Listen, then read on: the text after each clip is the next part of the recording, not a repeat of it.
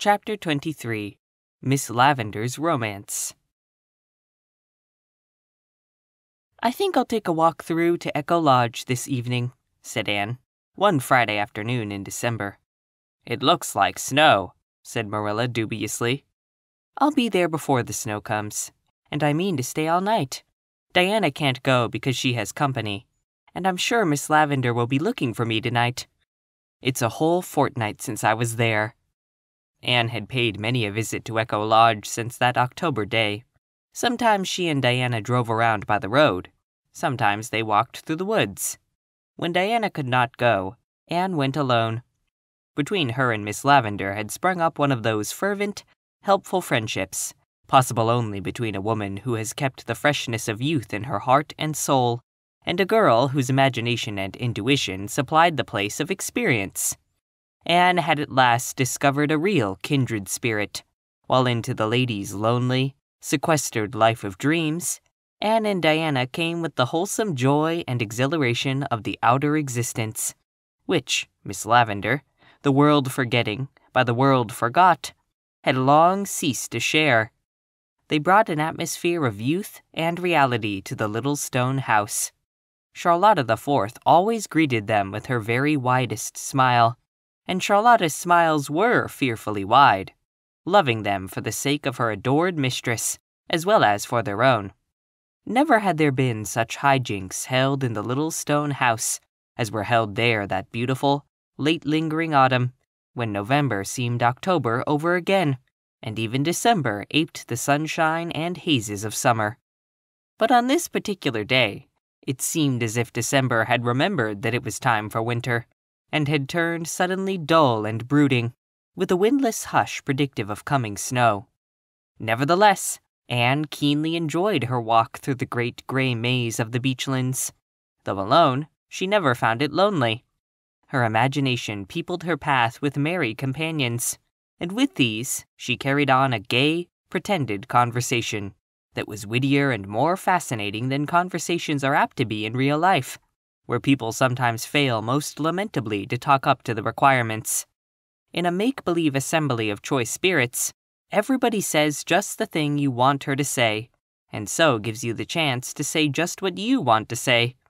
Attended by this invisible company, Anne traversed the woods and arrived at the fir lane just as broad, feathery flakes began to flutter down softly. At the first bend, she came upon Miss Lavendar, standing under a big, broad-branching fir. She wore a gown of warm, rich red, and her head and shoulders were wrapped in a silvery gray silk shawl. "You look like the queen of the fir-wood fairies," called Anne merrily. "I thought you would come tonight, Anne," said Miss Lavendar, running forward. "And I'm doubly glad, for Charlotta the Fourth is away. Her mother is sick, and she had to go home for the night. I would have been very lonely if you hadn't come. Even the dreams and the echoes wouldn't have been enough company. Oh, Anne, how pretty you are," she added suddenly, looking up at the tall, slim girl, with the soft rose flush of walking on her face. "How pretty, and how young. It's so delightful to be 17, isn't it?" "I do envy you," concluded Miss Lavendar candidly. "But you are only 17 at heart," smiled Anne. "No, I'm old. Or rather, middle-aged, which is far worse," sighed Miss Lavendar. "Sometimes I can pretend I'm not, but at other times I realize it. And I can't reconcile myself to it as most women seem to. I'm just as rebellious as I was when I discovered my first gray hair. Now, Anne, don't look as if you were trying to understand. 17 can't understand. I'm going to pretend right away that I am 17 too. And I can do it, now that you're here. You always bring youth in your hand like a gift. We're going to have a jolly evening. Tea first. What do you want for tea? We'll have whatever you like." Do think of something nice and indigestible." There were sounds of riot and mirth in the little stone house that night. What with cooking and feasting and making candy, and laughing and pretending, it is quite true that Miss Lavendar and Anne comported themselves in a fashion entirely unsuited to the dignity of a spinster of 45 and a sedate schoolma'am. Then, when they were tired, they sat down on the rug before the grate in the parlor, lighted only by the soft fireshine, and perfumed deliciously by Miss Lavendar's open rose jar on the mantel. The wind had risen, and was sighing and wailing around the eaves, and the snow was thudding softly against the windows, as if 100 storm sprites were tapping for entrance. "I'm so glad you're here, Anne," said Miss Lavendar, nibbling at her candy. "If you weren't, I should be blue. Very blue. Almost navy blue. Dreams and make-believes are all very well in the daytime and the sunshine, but when dark and storm come, they fail to satisfy. One wants real things then. But you don't know this. 17 never knows it. At 17, dreams do satisfy, because you think the realities are waiting for you further on. When I was 17, Anne, I didn't think 45 would find me a white-haired little old maid with nothing but dreams to fill my life." "But you aren't an old maid," said Anne, smiling into Miss Lavendar's wistful wood-brown eyes. "Old maids are born. They don't become." "Some are born old maids. Some achieve old maidenhood. And some have old maidenhood thrust upon them," parodied Miss Lavendar whimsically. "You are one of those who have achieved it then," laughed Anne. "And you've done it so beautifully that if every old maid were like you, they would come into the fashion, I think." "I always like to do things as well as possible," said Miss Lavendar meditatively. "And since I'm an old maid, I was determined to be a very nice one. People say I'm odd, but it's just because I follow my own way of being an old maid and refuse to copy the traditional pattern. Anne, did anyone ever tell you anything about Stephen Irving and me?" "Yes," said Anne candidly. "I've heard that you and he were engaged once." "So we were, 25 years ago. A lifetime ago.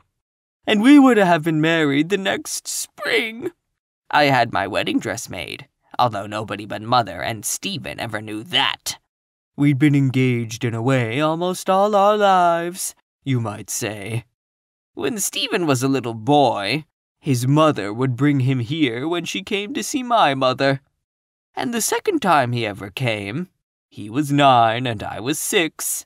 He told me out in the garden that he had pretty well made up his mind to marry me when he grew up. I remember that I said, 'Thank you.' And when he was gone, I told my mother very gravely that there was a great weight off my mind, because I wasn't frightened any more about having to be an old maid. How poor Mother laughed." "And what went wrong?" asked Anne breathlessly. "We had just a stupid, silly, commonplace quarrel. So commonplace that, if you'll believe me, I don't even remember just how it began. I hardly know who was the more to blame for it. Stephen did really begin it, but I suppose I provoked him by some foolishness of mine. He had a rival or two, you see. I was vain and coquettish, and liked to tease him a little. He was a very high-strung, sensitive fellow. Well, we parted in a temper on both sides. But I thought it would come all right, and it would have if Stephen hadn't come back too soon. And, my dear, I'm sorry to say," Miss Lavendar dropped her voice, as if she were about to confess a predilection for murdering people, "that I am a dreadfully sulky person." "Oh, you needn't smile. It's only too true. I do sulk. And Stephen came back before I had finished sulking. I wouldn't listen to him, and I wouldn't forgive him. And so he went away for good. He was too proud to come again. And then I sulked because he didn't come. I might have sent for him, perhaps, but I couldn't humble myself to do that. I was just as proud as he was. Pride and sulkiness make a very bad combination, Anne. But I would never care for anybody else, and I didn't want to. I knew I would rather be an old maid for 1,000 years than marry anybody who wasn't Stephen Irving. Well, it all seems like a dream now, of course. How sympathetic you look, Anne. As sympathetic as only 17 can look. But don't overdo it. I'm really a very happy, contented little person in spite of my broken heart. My heart did break, if ever a heart did, when I realized that Stephen Irving was not coming back. But Anne, a broken heart in real life isn't half as dreadful as it is in books. It's a good deal like a bad tooth, though you won't think that a very romantic simile. It takes spells of aching and gives you a sleepless night now and then. But between times it lets you enjoy life and dreams and echoes and peanut candy, as if there were nothing the matter with it. And now you're looking disappointed. You don't think I'm half as interesting a person as you did 5 minutes ago, when you believed I was always the prey of a tragic memory, bravely hidden beneath external smiles. That's the worst, or the best, of real life, Anne. It won't let you be miserable. It keeps on trying to make you comfortable, and succeeding, even when you're determined to be unhappy and romantic. Isn't this candy scrumptious? I've eaten far more than is good for me already, but I'm going to keep recklessly on. After a little silence, Miss Lavendar said abruptly, "It gave me a shock to hear about Stephen's son that first day you were here, Anne. I've never been able to mention him to you since, but I've wanted to know all about him. What sort of a boy is he?" "He is the dearest, sweetest child I ever knew, Miss Lavendar, and he pretends things too, just as you and I do." "I'd like to see him," said Miss Lavendar softly, as if talking to herself. "I wonder if he looks anything like the little dream boy who lives here with me. My little dream boy." "If you would like to see Paul, I'll bring him through with me sometime," said Anne. "I would like it, but not too soon. I want to get used to the thought. There might be more pain than pleasure in it if he looked too much like Stephen, or if he didn't look enough like him. In a month's time, you may bring him." Accordingly, a month later, Anne and Paul walked through the woods to the stone house and met Miss Lavendar in the lane. She had not been expecting them just then, and she turned very pale. "So, this is Stephen's boy," she said in a low tone, taking Paul's hand and looking at him as he stood, beautiful and boyish, in his smart little fur coat and cap. He is very like his father." "Everybody says I'm a chip off the old block," remarked Paul, quite at his ease. Anne, who had been watching the little scene, drew a relieved breath. She saw that Miss Lavendar and Paul had taken to each other, and that there would be no constraint or stiffness. Miss Lavendar was a very sensible person, in spite of her dreams and romance, and after that first little betrayal, she tucked her feelings out of sight, and entertained Paul as brightly and naturally as if he were anybody's son who had come to see her.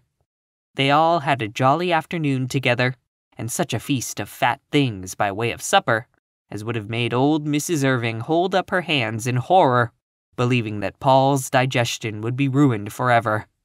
"Come again, laddie," said Miss Lavendar, shaking hands with him at parting. "You may kiss me if you like," said Paul gravely. Miss Lavendar stooped and kissed him. "How did you know I wanted to?" she whispered. Because you looked at me just as my little mother used to do when she wanted to kiss me.